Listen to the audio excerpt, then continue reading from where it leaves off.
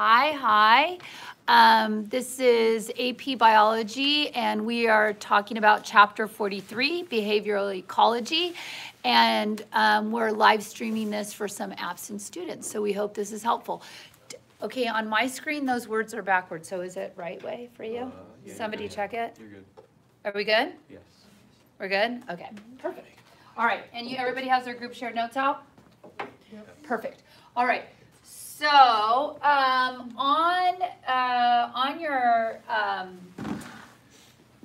behavioral ecology, the first thing we're going to be looking at is what kind of behaviors are like you born with, like innate, what kind of behaviors might be learned. Then we're going to look at what kind of behaviors are things that help you when you're surviving, whether it could be like reproduction or how you forage for food. So it's going to cover a whole big realm, and also I'm tying in some other things that are not within this chapter of resources, and those are towards the end of the group shared notes. So you're not going to see it in this actual chapter 43, but it's things that I want to address, and there'll be a few reviews as well, that some things you've already learned when we talk about sexual selection and some of the behaviors there. Okay. So this man that's swimming right here, his name is Lorenz, and he did this experiment where he went with his, I think they were geese, I already forgot. And when they hatched, he removed the mother, like cooked her and ate her or something. Kidding. He removed, you're like, seriously? No, he just removed the mother. And what he started doing is he kind of waggled his face back and forth in front of the geese, I think. And when he did that, then they imprinted on him as mama, and then they would follow him wherever he went. So if he went into the barn, they would follow him into the barn. If he went into his house, they would follow him into the house. If they went swimming, they would follow him swimming. Why would this behavior be selected for? And did he teach them, or did they know it? What do you think? Have that discussion right off the bat.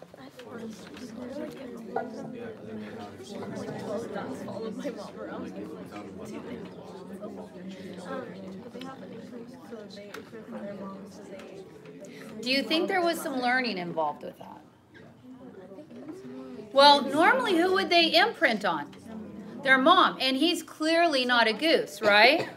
But they were ready genetically, right, to whoever moved in front of them, they were going to identify that as the parent, right? And why would that be a great adaptation? Yes? So that the babies won't get lost and they follow the mom. Yeah, they follow the right mom around, because that's the one whose fitness is going to be judged by whether those babies live or die, right? So that mother is going to provide and protect because she's trying to increase her fitness, right? Her ability to pass on her genes. All right, so part of our discussion is going to be, do we have a genetic basis of inheritance? And we're going to look at some lovebirds, some snakes and snails, and some human twins.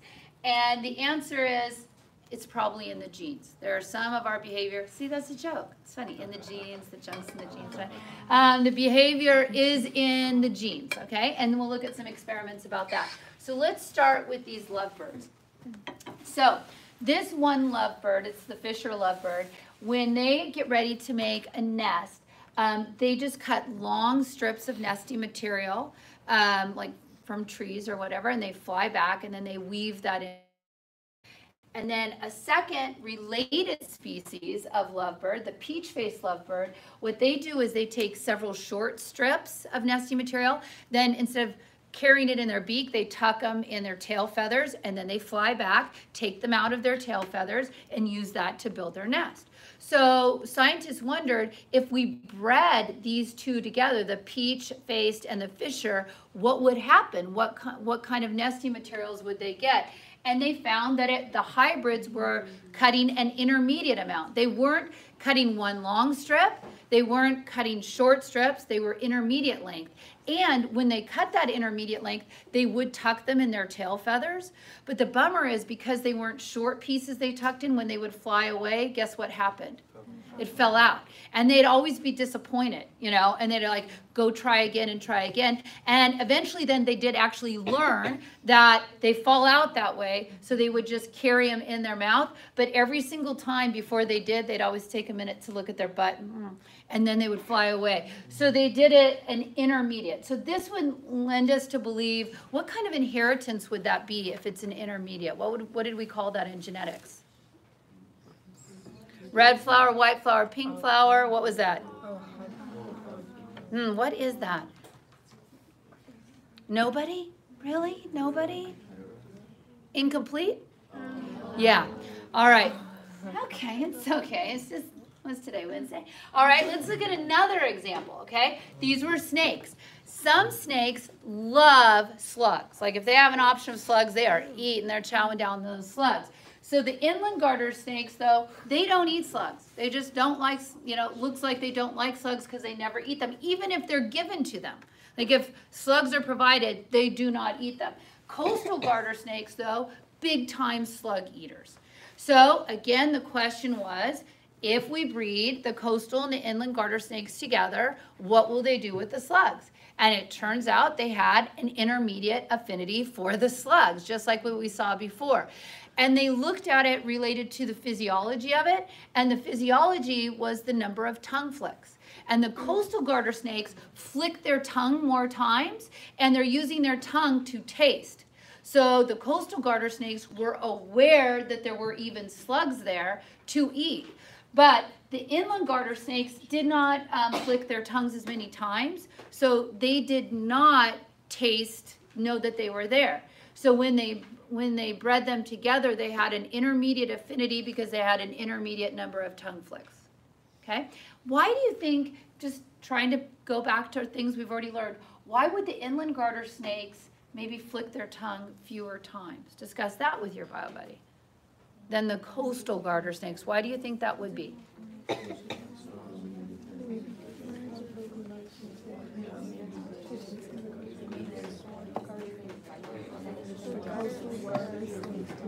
Any ideas? Why do you think the inland garter snakes flick their tongues fewer times? Oh, where are you? Where are you, my AP biologist? I'm searching. Inland versus coastal. Where do you think has more moisture? Coastal. So if you flick your tongue, stick your wet tongue out, what could happen to it if you're inland and it's hot and dry? It could dry out, right? So also think about where slugs live. Slugs, think about their bodies. They have very moist bodies. Do you think you're going to have as many moist-bodied organisms inland? No. Okay? So it's not that they are, you know, dumb snakes because they don't flick their tongues enough to know that there's something there for them to eat. It's not adaptive for them to do that, right? Remember, we just finished natural selection, and you're gonna select those traits that increase your fitness. So if your tongue is dried out, you know, maybe you're losing too much moisture, so you have fewer tongue flicks. All right.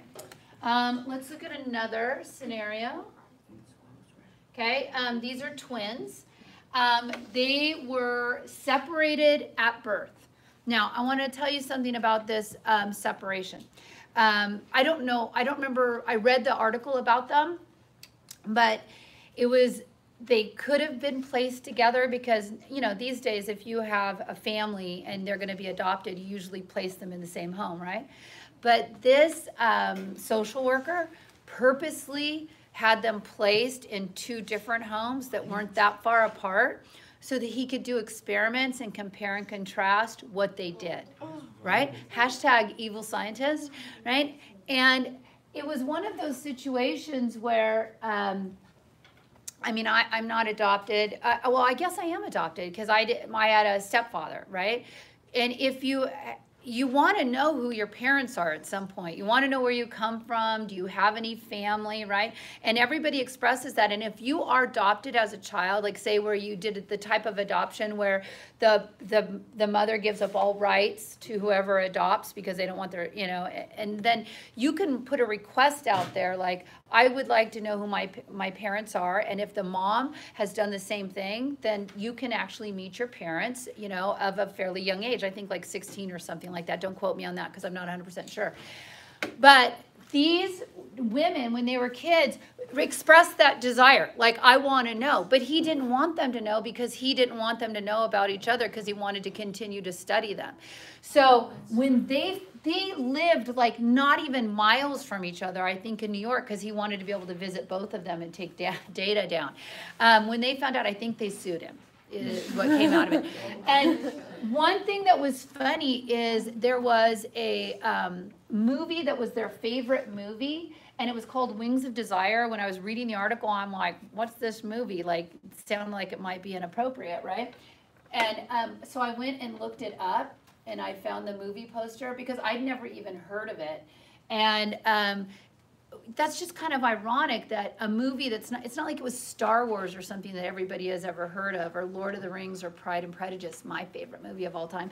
But you don't even probably have heard of that movie, and yet this was both of their favorite movies. They have done studies with twins, especially older twins, where, you know, back in the day, like people that are 70 and 80 years old right now, if a family was broken up and they needed family, they didn't work that hard to put them in the same home. They just got them adopted. And there are people that had the same profession, like they're both truckers. They both smoke the same cigarette. They both married nurses. One of their children is named the same name. And so you wonder, how does that come about, you know?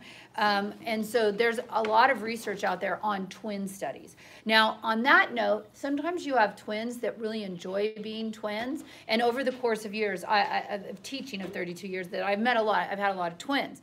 And some of them are very much like in tune and they do a lot of things together. Then you have sometimes where you have twins and they purposely go apart from each other because they don't like that idea of being a twin.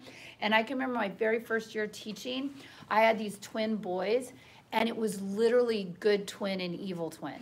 And I felt so bad because I understand they were trying to own their own identity.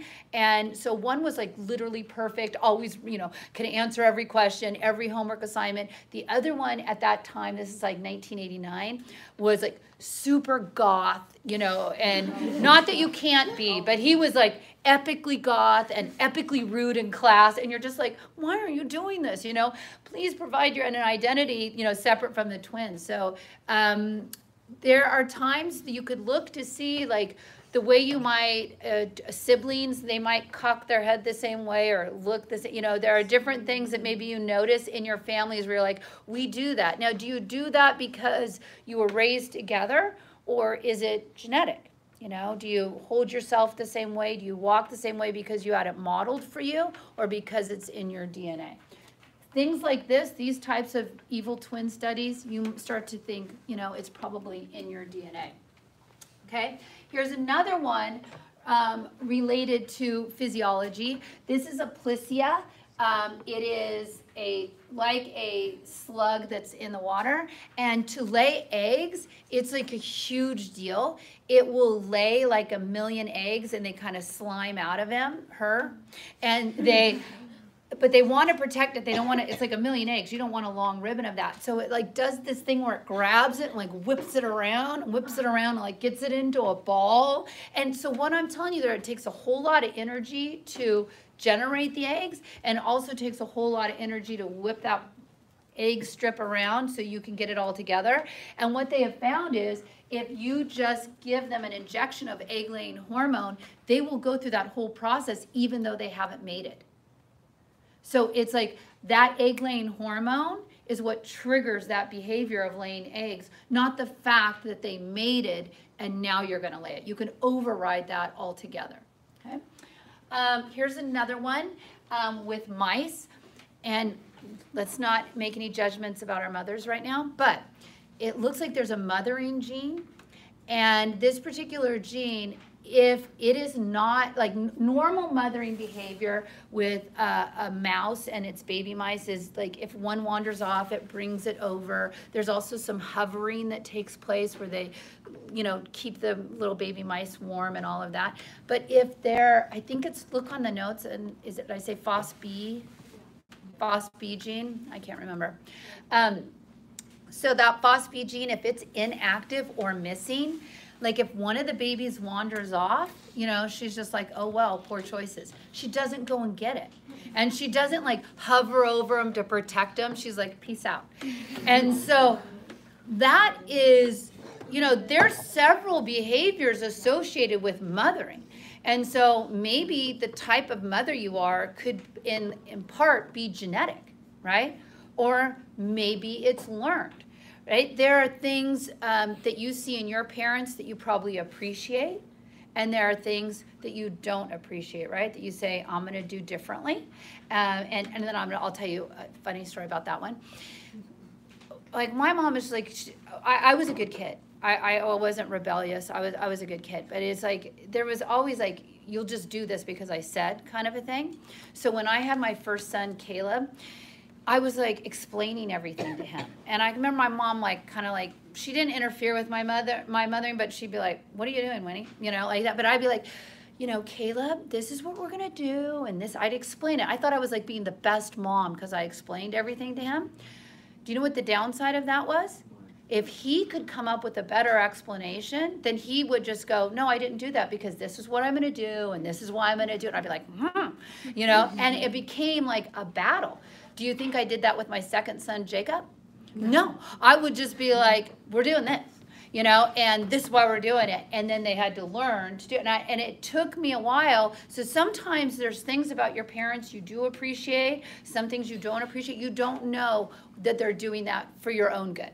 Right? So if they say, hey, your grades are here, so you're not going out and I want you to study, you might resent it at that time, but later you might appreciate it. By the way, I have you covered. I know you want to go somewhere Saturday night, don't you? Yeah. I know. I already encouraged that. You owe me. Yeah, we're going to talk. All right. What?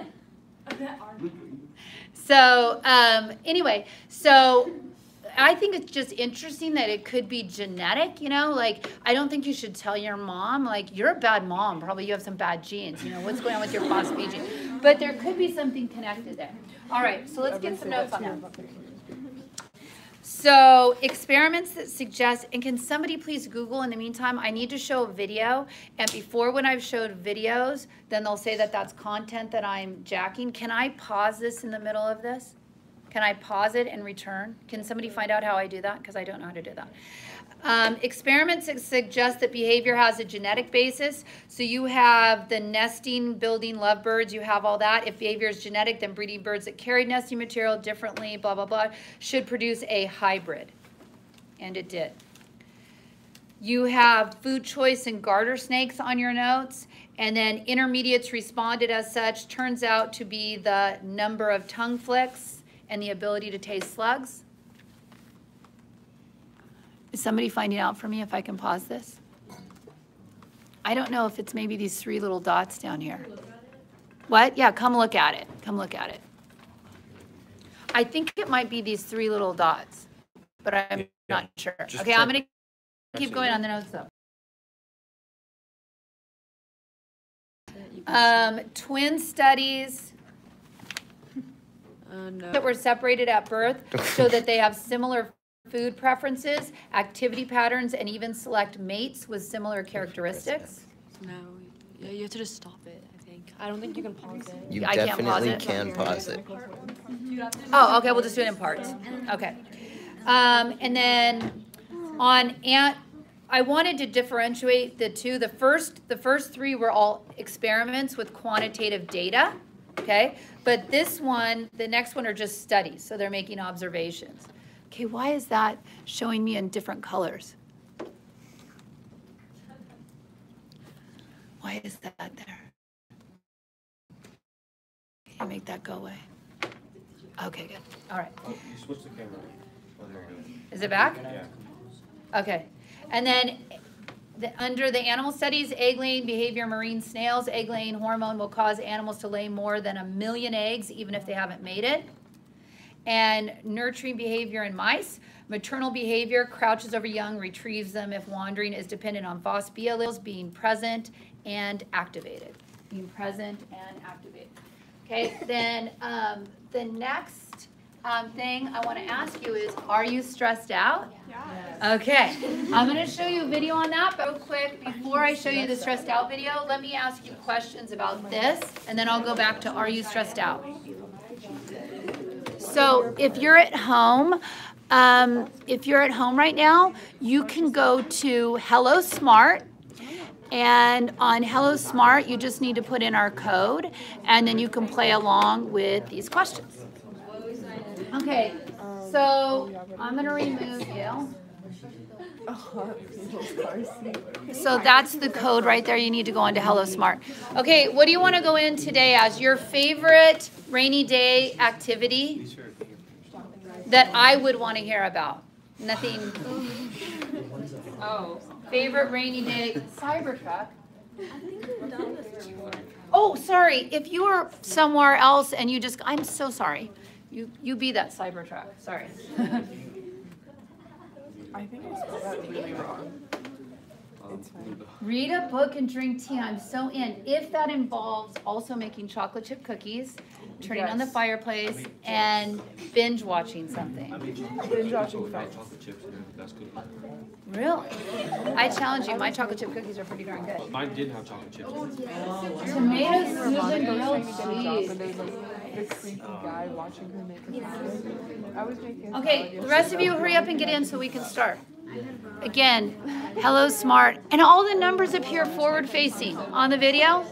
They're not backwards. God, it's so weird to me. Because in my view, they're backwards. All right, here we go.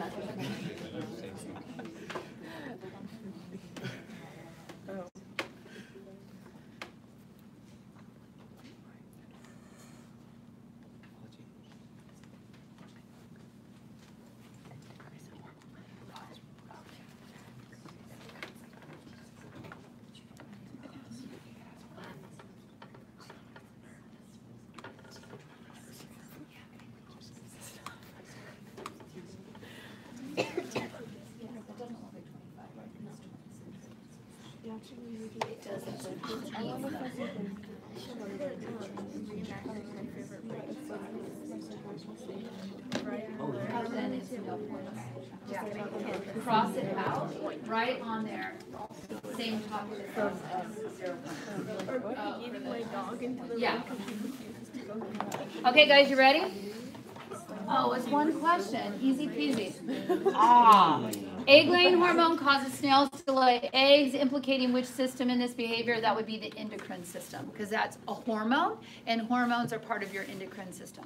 All right, so I don't know, it might cut us out while we're watching this video. Maybe if I jump in every once in a while, it won't always notice it, so I can keep playing it, and we don't have to do it in parts. All right. So, can you half-mast your Chromebooks?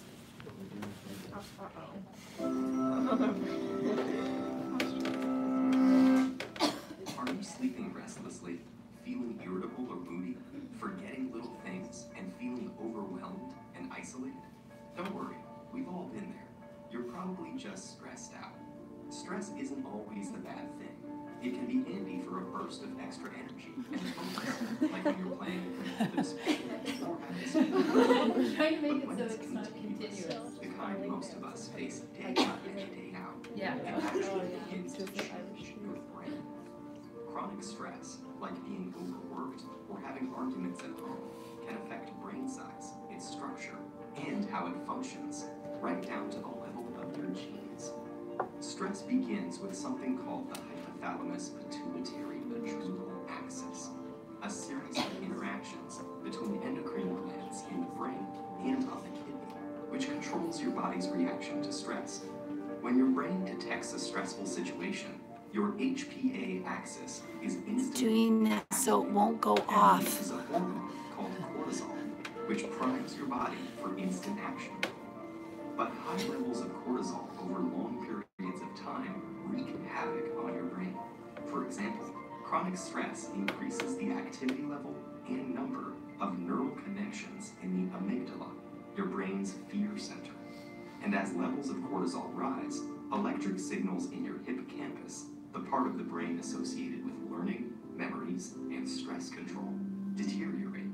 The hippocampus also inhibits the activity of the HPA axis, so when it weakens, so does your ability to control your stress. That's not all though. Cortisol can literally cause your brain to shrink size.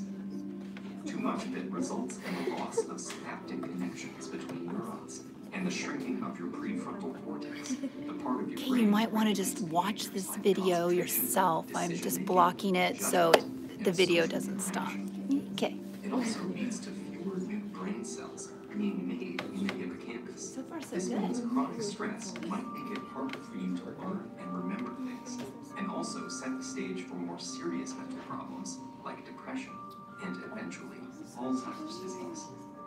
The effects of stress may filter right down to your brain's DNA. See, you can tell your teachers you're causing me to have Alzheimer's. Nurturing a mother rat provides its Listen, listen. plays a part in determining how that baby responds to stress later in life.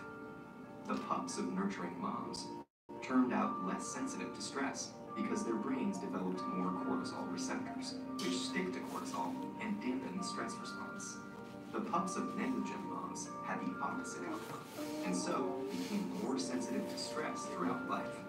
These are considered That's really genetic sad. differences, meaning genes are expressed without direct change in the genetic code. And these changes can be reversed if the moms are swapped. But there's a surprising Epigenetic result. inheritance, beeps. Epigenetic changes caused by one single mother rat were passed down to many generations. So you can have stressed out children. In other words, the results of these actions were inheritable. It's not all bad news, though. There are many ways to reverse what cortisol does to your stressed brain. The most powerful weapons are exercise and meditation. Exercise. Both of these activities decrease your stress and increase the size of the hippocampus, thereby improving your memory. So don't get defeated by the pressures of daily life. Get in control of your stress before it takes control of you. You can do it. Yay, we survived. They didn't cut us off. Excellent. Tell your bio buddies something you learned from that. Tell your bio buddies something you learned. It's a mouse. Okay.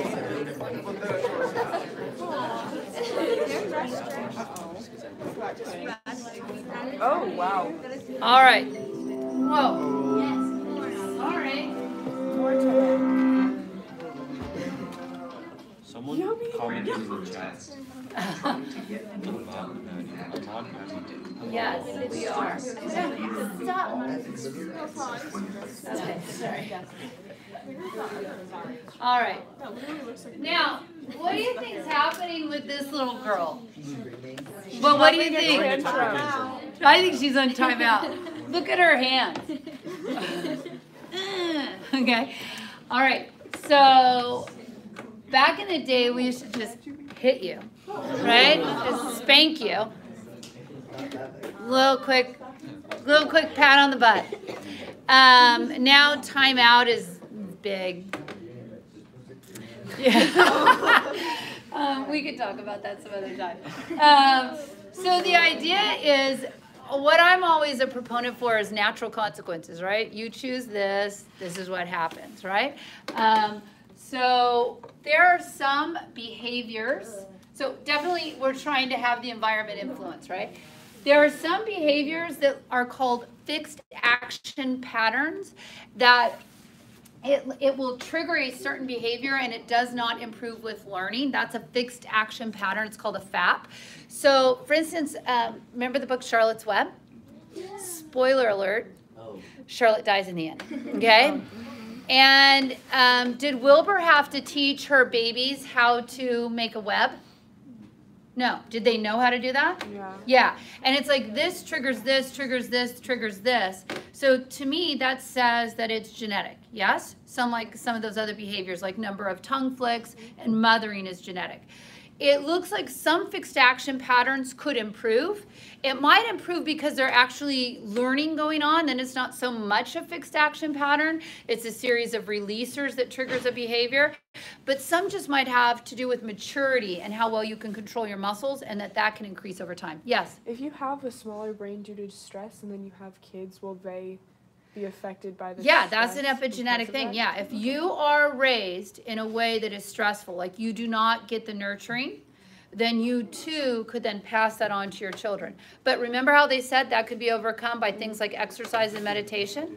Now, I'm going to tell you, things can change. I will speak from personal experience, is my grandmother, who I loved, she was not a touchy-feely kind of person. Now, could that be innate? Do some people not like to be touched? Yeah, for sure, right? So there's some people that they're more prone to that. Now, I would remember hugging my grandmother, but she wasn't like a natural hugger. Now, my mom would always hug me, and I'm a hugger. I mean, that's just how I am. But I remember my mom told me specifically at some point, Winnie, I always hug you because my mom, what? Rarely hugged me. Now, I will tell you, my sister, whom I love, is not a hugger. Like, she's one, you know, where you go up and you're like, kind of hugging. Like, I can tell you, and I love her to death, and she hugs her girls. But she doesn't like hug others, you know? And I've had super embarrassing situations where, you know how I'm always using one of you as an example and saying, right? And I had a girl, did I already tell you this story? The girl that sat right here, and I like touched her, and she literally recoiled. And she's like, and everybody saw her because she was right at the front, and she's like, nah. And I forgot, oh yeah, she's somebody you're not supposed to touch, you know? And I was like, ugh, you know, and then it was embarrassing. So some people, just don't like to be touched, and it could be in their DNA, but also you could be raised in such a way that you associate touch with not good things, right? And so as a result from that, you recoil from it. So there could be things that are both. Okay, so fixed action patterns are things that do not improve, that they are always done the same way, okay? Now, where am I? Here I am. Characteristics of a FAP. There are 4 things, ping pong, back and forth. Oldest bio buddy, you take the top one. It is found to be same in all members of the species. Egg rolling behavior being very large. First time without prior experience like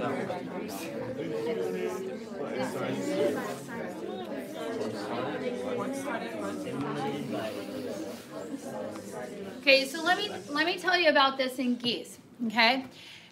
Geese, if one of their eggs rolls out of the nest, they will reach out for it, and I don't remember which one they did, but it's like they touch the front and then the back and then the front, and then they slowly roll with their beak that egg back into their nest.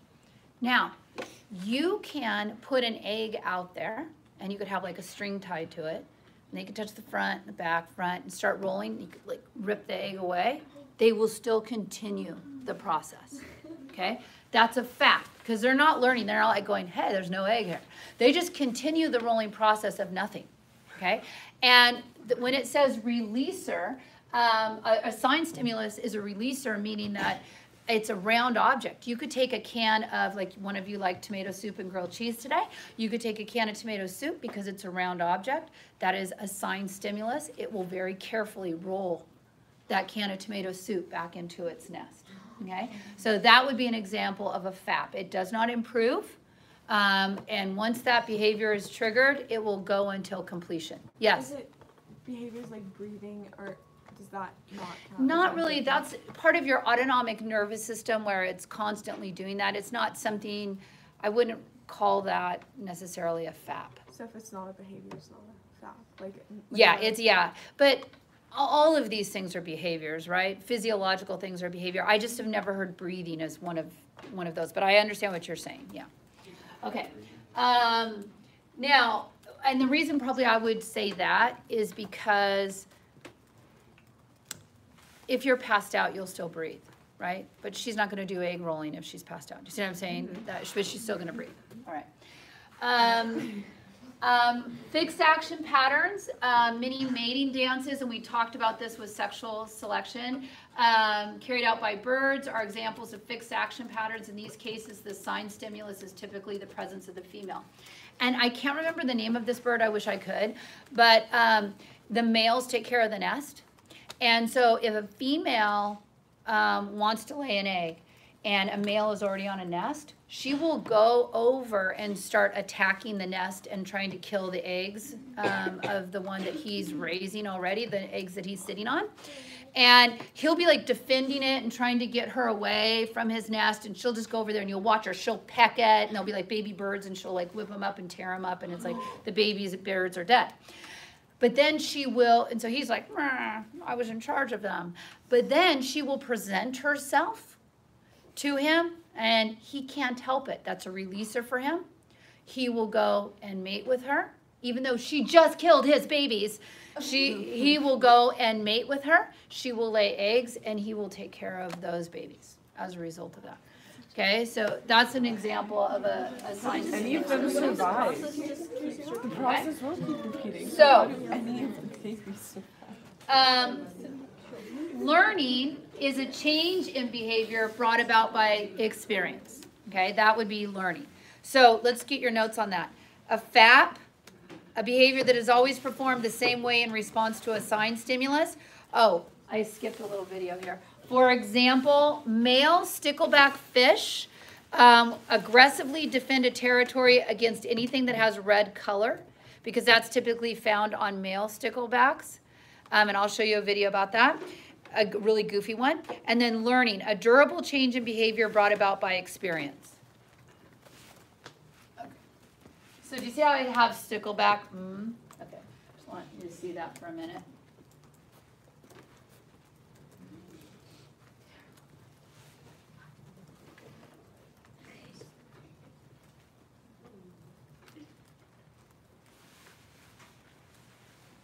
So just watch, he's showing you, these are the different models that he's going to use. Here's his fish tank.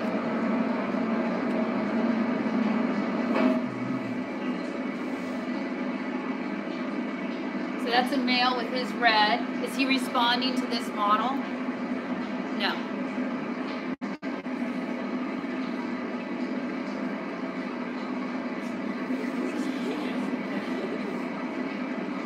I am swimming.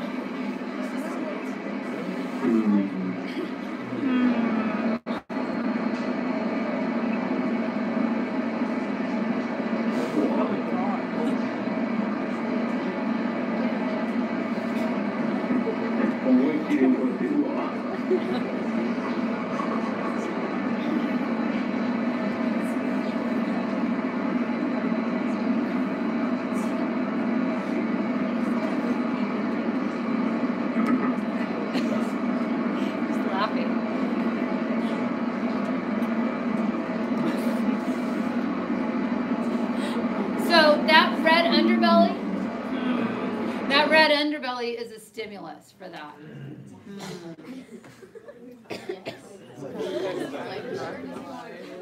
Okay. Now, so learning is a change in behavior brought about by experience, so not a fact. Okay. One example of learning is called habituation.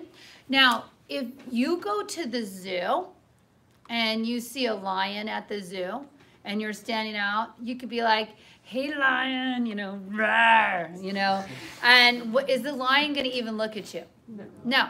He knows because he's tried multiple times before, and he could never get through. Like, I can never eat them, you know? But if you went out on a safari somewhere, and you're like, hey, lion, rawr, okay, they're going to be, you know, and boom, and take you out, right? So the lions at the zoo have been habituated, like, nothing's going to happen. Okay, they learn nothing is going to happen if I go and attack. My instinct is to attack, but nothing is going to happen if I go and try to attack them. I will tell you, deer in hunting season in Paso behave totally different than in non-hunting season. Okay, and they behave differently because they know you can't shoot me right now, you know. Now, do they know that? Like, they're like, you don't have a permit. You know, they don't, but they know during that time nobody has been killed. But if they are getting killed, then obviously they learn and they run away more, right? Does that make sense? So that's habituation. Why is that important for survival? Because we are creatures that live to detect change. And if there's something that changes, we want to be hyper aware from that because that could affect our fitness, right? But if it stays the same all the time, we don't want to keep processing that information. You get habituated with smells. You might go into somebody's house and they cook differently than you, a different culture than you, and you're like, whoa, you know? But that same, somebody else who's used to those flavors or smells walks in, they're like, what? I don't smell anything, right? Somebody who lives next to an airport, right? They start to not even hear the airplanes or the train anymore because they've been habituated to it. Because our body learns to dismiss, dismiss, dismiss. But somebody who's going to visit might be, oh my gosh, how do you stand it? I can't stand these planes. So that would be an example of habituation. So on... Oh, yeah, no, we're good. Keep going. Okay, take a look at this. Food learning, this is what baby gulls do, is they peck on their parents who they've imprinted on their beak, and then that parent will regurgitate because their beak being stroked or pecked is a releaser for them to regurgitate their food, which they then feed the baby. And if you look at their pecking, it looks like the accuracy is improving. Look, when they do it on a model, here's their accuracy, and then 2 days later, here's their accuracy. So it improves. And that, is it because their motor skills are improving, so they're just doing better because they control their neck more, or are they learning what their mom, you know, in order to trigger the response from their parent better? So on your notes on there, instinct and learning, baby gulls, chicks increase their pecking accuracy as they aged and their motor skills improved. More a factor of learning. Now, imprinting, what I talked to you about Lorenz and his geese, baby birds, they've done a lot of studies on birds. They will follow the first object that they see after they hatch. That's their sensitive period. Later they won't, just early on they will. And that is an example of imprinting. See if I had this other one on here. No, I don't. So let me talk to you about another example of imprinting is olfactory imprinting. This is with salmon. Salmon, when they leave their home stream where they hatched, right, they'll go, not all of them, but the majority of them go out into the ocean for maybe 2, 3, 4 years.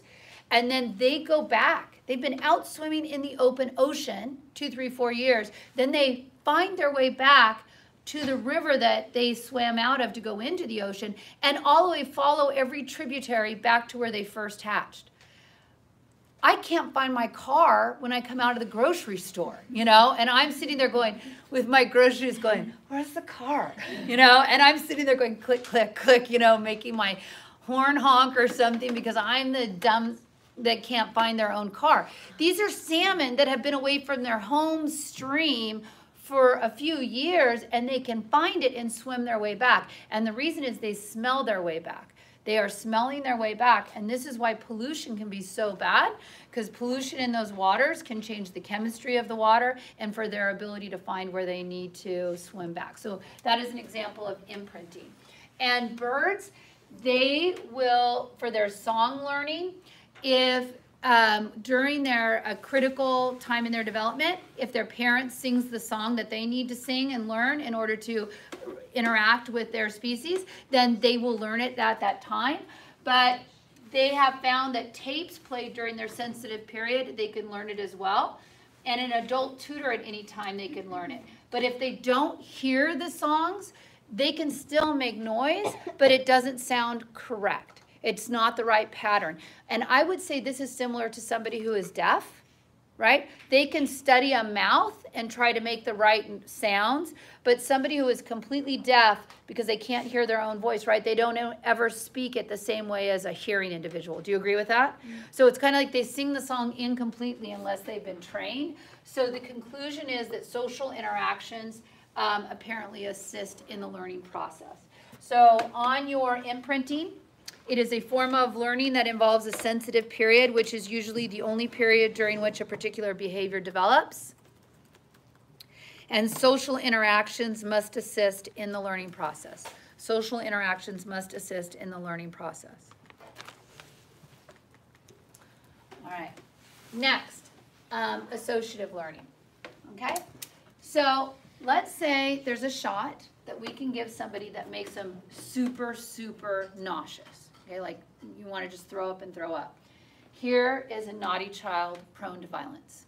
Okay, and what if when he starts to be violent, you give him that shot, and so then he gets really what? Sick. Then you will associate being violent with getting sick, and so you will not repeat that behavior. Okay? You're associating two things together. I'm not saying you should do that for parenting, okay? Somebody doesn't have the FOSS-BG, maybe that's what they would do, I don't know. But you see this played out with birds and monarch butterflies. So if they eat the monarch butterfly, they're like, oh yay, a butterfly, and he eats it. Now he's like, bleh, okay, and he's throwing it up. So he learns not to eat the monarch butterfly because they don't taste good. That is associative learning. So underneath associative learning, oh, do I use social interactions learning? No. Oh, good. Associative learning is a change in behavior that involves an association between two events. Okay? Now we're going to learn two different types of associative learning, classical conditioning and operant conditioning. Now, classical conditioning is Pavlov's dog. Now, have you heard of Pavlov's dog? Okay, talk about it with your bio buddy. Not it. Okay, go. Talk about what happened with Pavlov's dog. Essentially, the dog. So every single time something happens, Jim would give Dwight a minute. So it was whenever like he would reset his receiver. So whenever this one certain sound came off, Jim would give Dwight a minute. And so then at some point he stopped giving Dwight a minute. And Dwight was just ready for the minute. So he changed the move back because he was so used to Okay, sound so of this award. if you don't know, and this is a really nice cartoon, if you want to Google the actual Pavlov's dogs, it's kind of gruesome how he collected the amount of saliva there on the side of the mouth. But, so this is just like, it looks like he's eating spaghetti. You know, it's not like that. So normally, if a dog saw food, and they're like, yay, you know, food. And they start generating saliva. They're all excited. So that's why it's called an unconditioned response to an unconditioned stimulus. But then what Pavlov started doing is before the food came out, he would ring a bell. And at first when the bell was rung, the dog's like, what, right? But then the dog learned, he got conditioned, food comes after the bell rings. So eventually the bell would just have to be rung. Okay, that's your conditioned stimulus, and you got that conditioned response where he would immediately salivate. You could take food out of the picture. You just ring the bell, and he would do that. Some of you know this with your own dog. If you keep your leash in a certain place in your house, right? And if you go anywhere near the closet where the leash is, your dog's like, oh, yeah, I'm ready, because it knows the leash is there, and we are going for a walk, and so they're very excited about that. So this is called the classical conditioning. And it's a physiological response to some sort of stimulus. And so the stimulus comes first and the physiological response comes second in classical conditioning. So you've got let's see, I would like actually Slate to do the odd numbers and Blue to do the even numbers in, 1, 2, 3, 4. Go.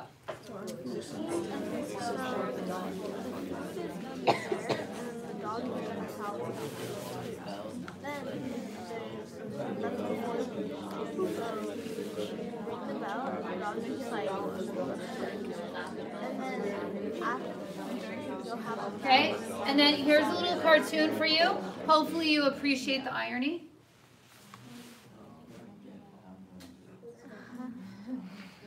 So the dog is saying he's conditioning Pavlov. If he drools, he can get Pavlov to write in his book.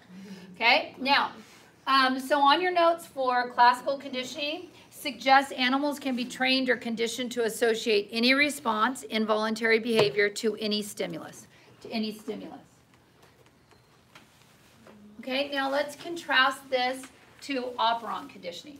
This is motivating behavior with a reward and or punishment. And the guy that did this is Skinner. And Skinner did it with his Skinner box, reinforcers or punishers. So if you did the right thing that he wanted you to do as a mouse, then you got a food pellet. If you did the wrong thing, you got a shock. Okay? And that is really what we do, right, when you're parenting, right? And when you think about when you got, you probably can't remember when you got potty trained, but what have you seen parents do when you get potty trained? If you go potty on the toilet or something, you learn how to do that, you get some M&Ms or, you know, or if you do it enough times, then you get to get a toy, right? This is natural consequences, right? You get an A in APBio, your parents are going to buy you a brand new Mercedes, right? That's just natural consequences reward, right? But you see this, like, if you get in trouble, you got to SWAT, right? If you, I remember my natural consequence, if something naughty came out of your mouth, then did your parents ever put soap in your mouth? Yeah. Now, what I would do, because the liquid soap they could spit out, I would get the bar soap, and they had to bite it. I had to see teeth marks on the soap, because that way it would get in their molars, so it would be harder to get out. Hashtag good parenting. But you know, I think kids learn how to get along. For some reason, Jacob never stuck out his tongue, but Caleb used to stick out his tongue. Like if he was mad, he'd be like, mm. And so I'd say, you better not stick out your tongue, or I'm going to get some soap. And he'd go like this. So it's like, I am sticking out my tongue? It's just, you know, it's like when you tell a kid, don't touch it, and they're like.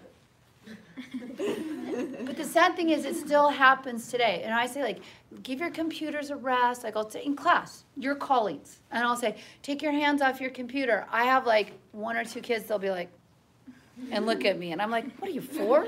You know? And, but that's just how, that's their little, they're still in that rebellious age where, like, you can't tell me what to do. I'm touching it. I'm like, okay, good for you. Okay? And then I want to put them in a little Skinner box. You know? But, all right. Hashtag poor teaching. So operant conditioning, the way I remember this is they have to perform the operation. They have to do some operation, and then they get a reward or punishment. So stimulants, response, voluntary behavior connection is strengthened by reward/punishment. Reward/punishment. Not it. Decide if you're going to be classical or operant conditioning, whoever won, and ping pong back and forth, giving your position. Go ahead.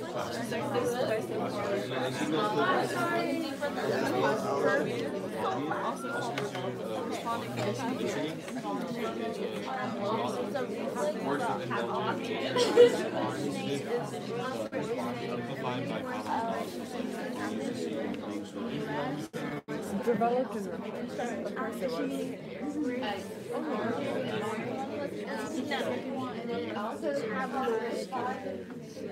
I did. I said it 4 times.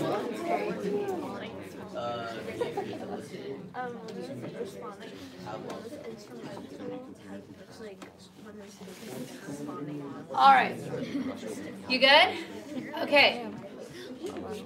Let's talk about migration, and I'm going to hit migration also at the end.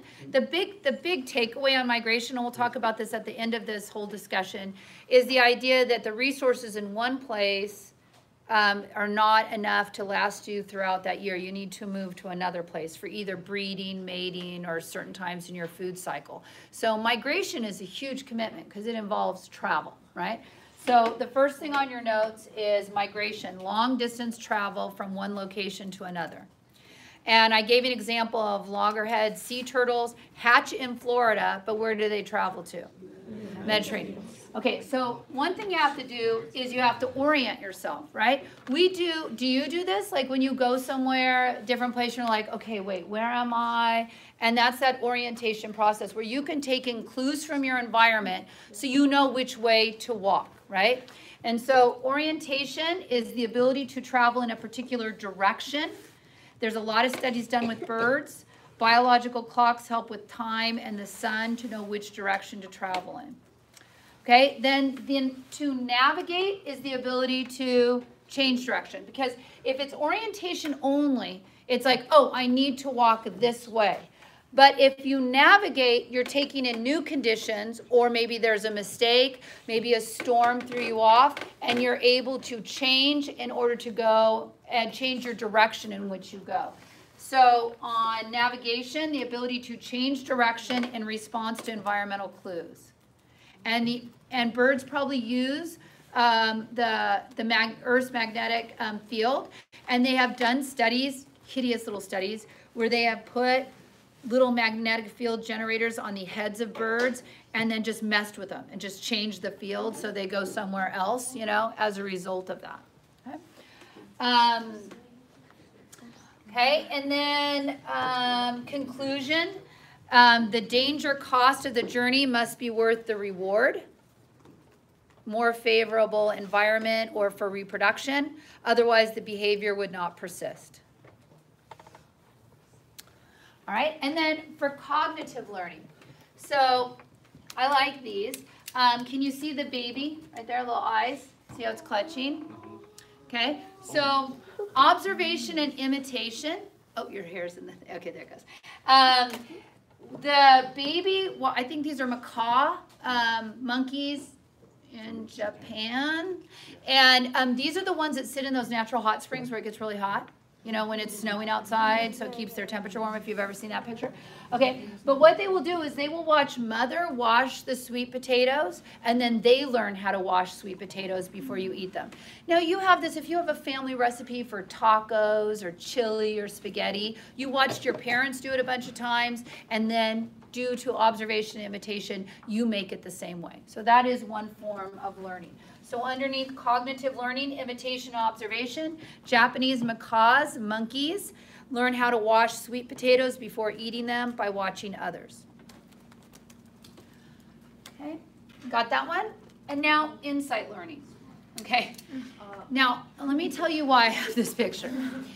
The experiment that used to be in textbooks all the time for insight learning was it showed monkeys in a room with boxes all over the floor and bananas hanging from the ceiling. And then they would show that the monkeys had stacked the boxes up and then got on top of the stack of boxes in order to get the bananas. That experiment is in like every textbook. It's never been repeated. Okay? It has never been repeated and probably didn't happen that way just by chance that one time that it happened. So it always bothers me that you have that repeated experiment in a textbook when it's not true. So that's why I have the monkey. If the monkey, okay, if there was a gun laying on the ground and somebody was bothering the monkey and he learned to pick up the gun and shoot somebody with that gun, that would be insight learning, okay? Not the, I mean, the other, if it actually happened, would be true. But there are examples of insight learning, like the classic mice and the ice cream experiment, where they learned to hold the spoon over a piece of cheese and then flip the other mouse up to get them. That is not true either. I just thought I'd throw it in there. But that would be insight learning, okay? Here is an actual true one, okay? They took meat and hung it from a tree branch. And so when crows wanted to eat the meat, if they flew by, they'd be like, and the meat would move, right? Because there's nothing there to hold it, to work against, right? And so they could never get the meat. But then the crows figured out, I'm going to land on the branch, I'm going to reach down with my beak and pull up the string and step on it and hold it, let go, reach down, pull it up, step on it and hold it in order to get that. And that's, they're problem solvers. That's what insight learning is, aha. So on your notes where it says insight, when an animal solves a problem without having any prior experience with the situation. Ravens learn to retrieve food. Sea otter saves rock to bash open clams. Okay, and here's this.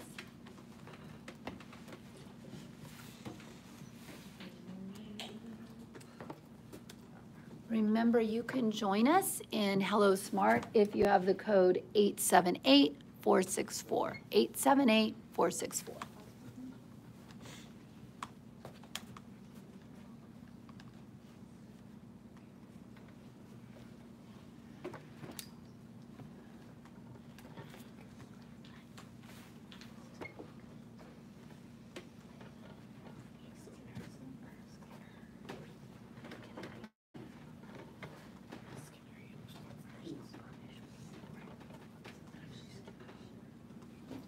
Let's go eat.